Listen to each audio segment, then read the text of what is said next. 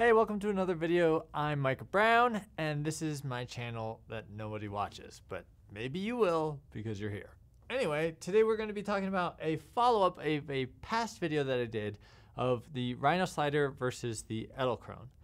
Now, I did that video about 3 years ago, and a lot's changed since then in terms of not only my opinion, but also where these two companies have gone.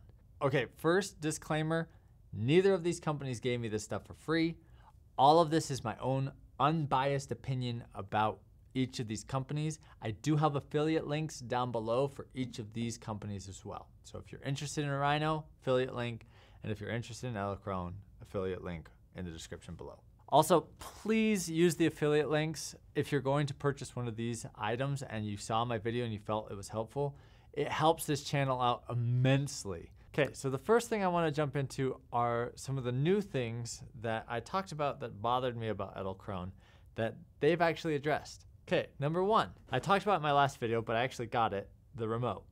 This remote is amazing. I love it. It makes it so you don't have to have an app and you can still use the full functionality of the slider. It's amazing. It basically takes the whole button system from the Rhino slider that I love and replaces it with a remote, which honestly works fantastic. So I love it. So that's one thing. The next thing, and probably the biggest piece for me, is the focus module. Now you can actually pull and set your focus manually and it will do it, which was one of my biggest gripes of the last Edelkrone system that they've updated. So they added physical buttons to all of their gear now. So you can hold it down and it'll tell you when it's on and off. And that is game changing. Like, I love it. Honestly, I've been super impressed over the last 3 years of the innovation and just what Edelkrone's been doing. So awesome job, Edelkrone. They have addressed a lot of the issues that I had with them. The focus module is like awesome. It's now its own battery. You don't have cables going anywhere. That's the most amazing thing about Edelkrone is there's no cables. Like, Rhino, you have multiple cables kind of all over the place, but Edelkrone is clean, it's nice, as long as you get the remote with it. So the next thing, and this is huge, huge compared to what I talked about in my last video, Edelkrone had a huge price reduction in all of their products, which is kind of unheard of and pretty freaking amazing. So now I need to get this right. So let me get so in my past video for reference, I said the Edelkrone was $3,896.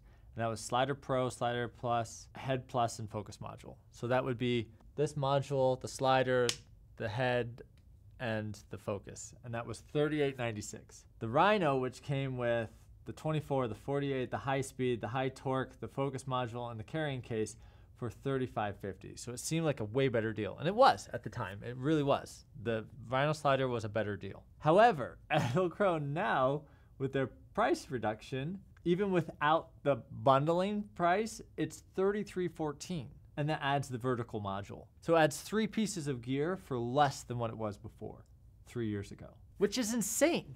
Like, my hat's off to you, good sir, Edelkrone. Thank you to a company that truly cares. Prices are gone down, their products keep getting better, they keep having tons of innovations.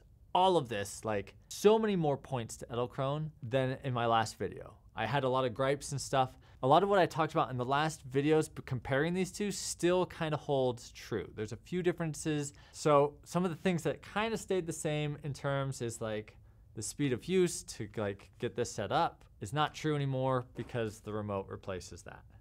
Because this one, I can do everything hand motion, even the focus, set the point, move it again, set the point, and then play it. And it's all just right here on the remote. Versus this one is a lot of adjustments, movements, instead of just hand movement. Everything about the other, the stability of the Rhino, it is more stable than the Edelkrone.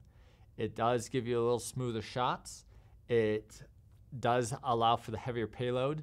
I do have the Pro over here. This is the Pro head, so it holds an Ursa as well. So it will hold, it says it holds 20 pounds. I tested it. This does not hold 20 pounds. This will hold 15 pounds, and this will hold probably 10 to 15 pounds. Yes, not 20. Now to get into the Rhino slider, things that have happened in the last 3 years. Rhino announced their Rhino Dolly, which is a bigger, beefier system that is fully extended. It's basically a Dana dolly for Rhino, which is awesome.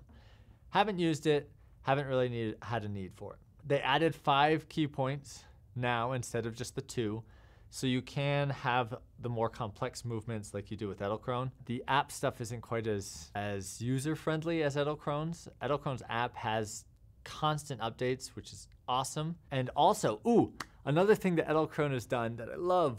Sorry, I don't know if you can tell my bias on this product in this review video or not, but open the app, it says you can update, but it doesn't force you to update. So if you're doing a shoot and you see the update, you don't have to do it right away.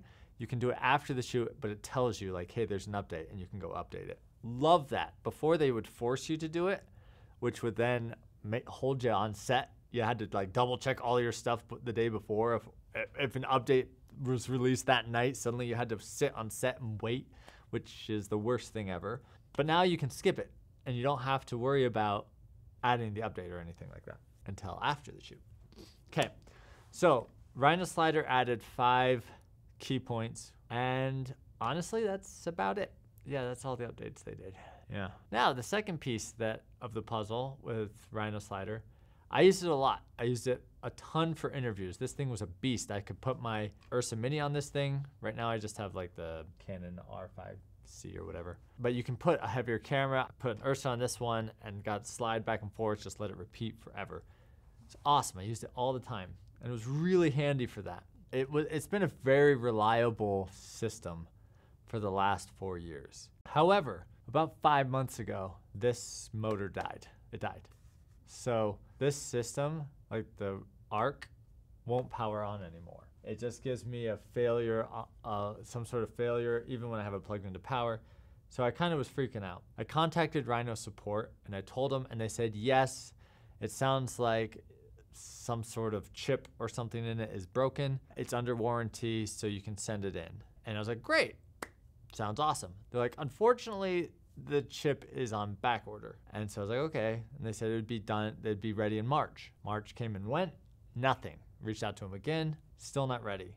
Reached out again, still not ready. So I've been 5 months without this thing, because if the ARC dies, this is the problem with Rhino Slider. If the ARC dies, you can't use the slider module, because the ARC powers it.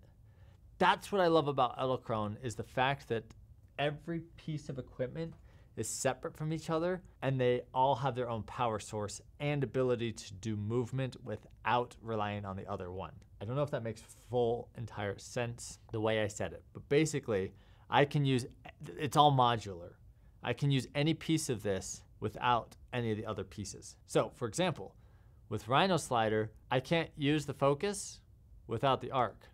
I can't use the slider without the ARC. The ARC powers the whole thing. Also has a built-in battery, which is awesome and lasts forever. However, when it does die, it takes forever to charge versus being able to quickly change batteries whenever you need to. So yeah, I really wanted to do a follow-up about these two. I made the video 3 years ago. It still stands for the majority of the tests that I did, still stand. The only major differences are what I just discussed. And honestly, for me, the choice is Edelkrone.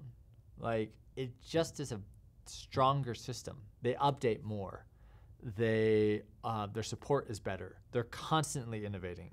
Rhino has kind of been stagnant for 3 years. And I want a company that's constantly wanting to push the envelope and push it somewhere different.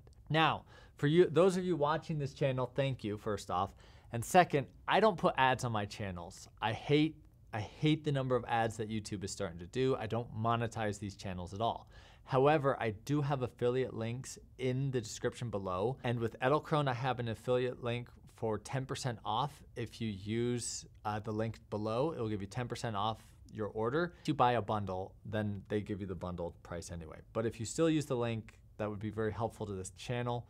It would help me a lot in terms of being able to continue to make these types of videos. I also have an affiliate link to Rhino, but either way, both of these systems are solid. They're really great.